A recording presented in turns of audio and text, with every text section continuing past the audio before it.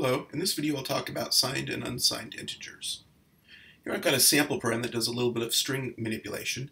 Let's compile and run the program, and you'll see that it prints out a string before and after it's been manipulated, and the manipulation we're doing here is changing each position in the string to be an asterisk character. So let's imagine that we're working with passwords or something like that.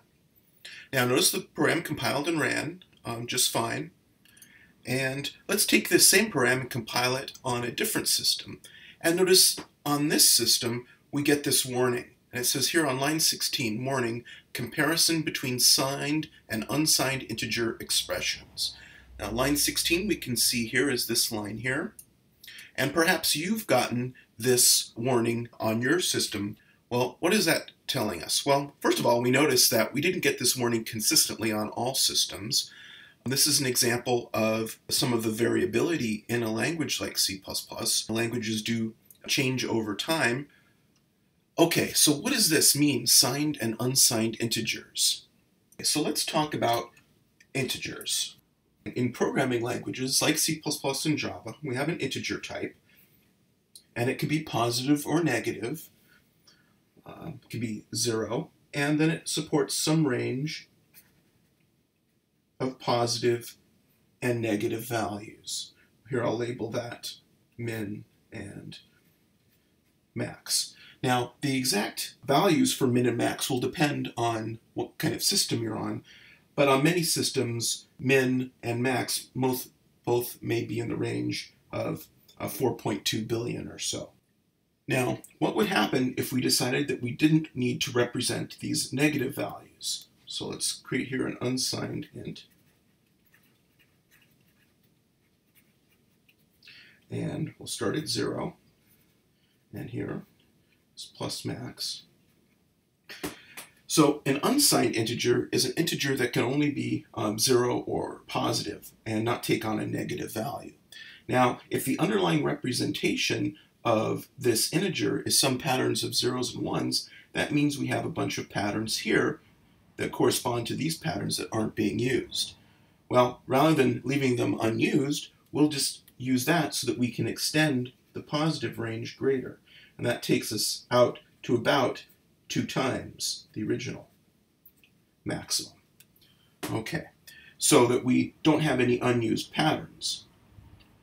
All right, so in the signed or default integer type, we can go negative to positive, and then in the unsigned integer, we can go from 0 to some larger value.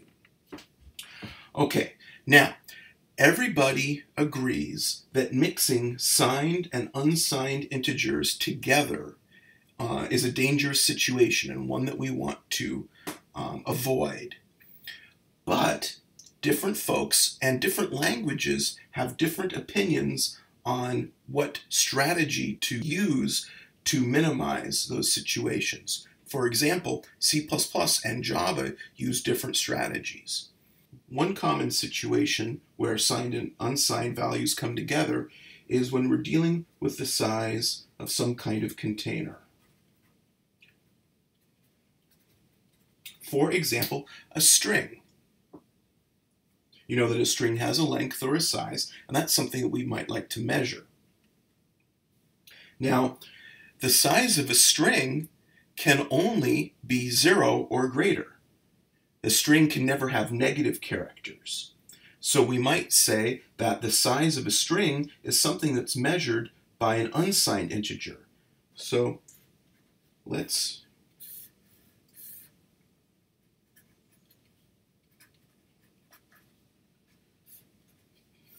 put in the interaction here of a couple of different values. So if we have a container like a string, and we say that we want to get its size and assign that to a variable, we know that this variable here can only be 0 or greater. So we have to deal with, what happens in this transition between the size of the container and the variable. Now, once you have that variable that represents the size in a variable, what if we compare that to another variable? So you have this possible comparison here. So in both of these comparisons, we're dealing with possibly comparing signed and unsigned variables. Now, the designers of C++ would say that this is the comparison that's more dangerous, but the designers of Java would say that this one here is the one that's more dangerous. And so they've developed differing strategies for how to deal with that. C++ supports integers and unsigned integers, but Java only has regular integers. So in the Java programming language, you don't have an unsigned integer type. All right, well, let's see how this all relates to this sample program that we've written here. Okay, well, one way that we could avoid this warning, because the warning we're getting here is between when we measure the size of the container. So right here, when we say testString.length, and we're asking the string what its length, in C++, in modern C++, that value will come as an unsigned integer because it can only be 0 or greater. So this value here is an unsigned integer. And I here is a signed integer. Notice, because I just said int. And so that's why I'm getting this warning here. Comparison between a signed and an unsigned integer.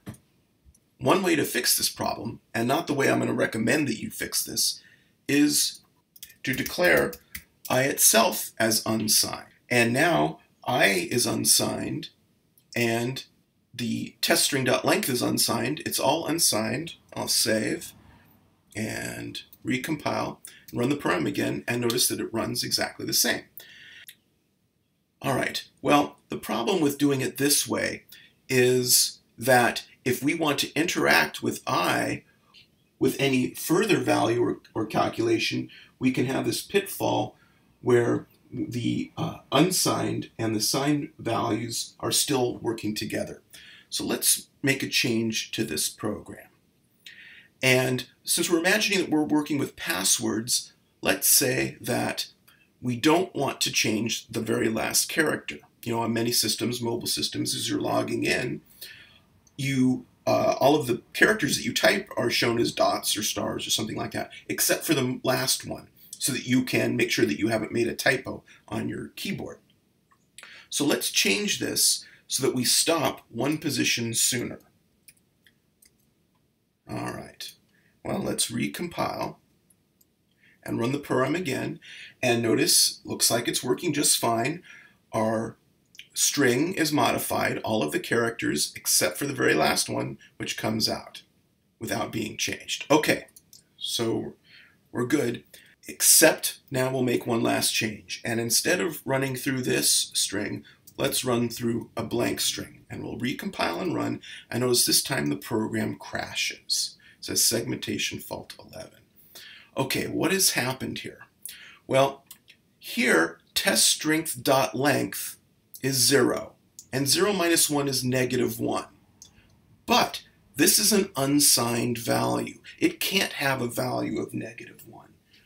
That value of -1, that pattern now represents some large positive value, for example, 4.2 billion.